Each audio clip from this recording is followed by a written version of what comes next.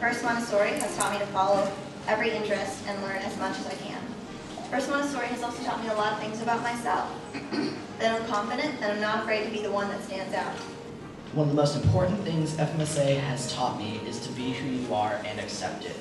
FMSA teaches people this because of the small classes and the great relationships with all the teachers that you have.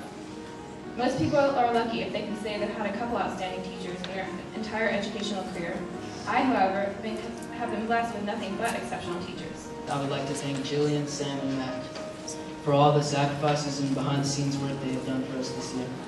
I would like to acknowledge all three of you for exceeding expectations, not only as teachers, but as human beings.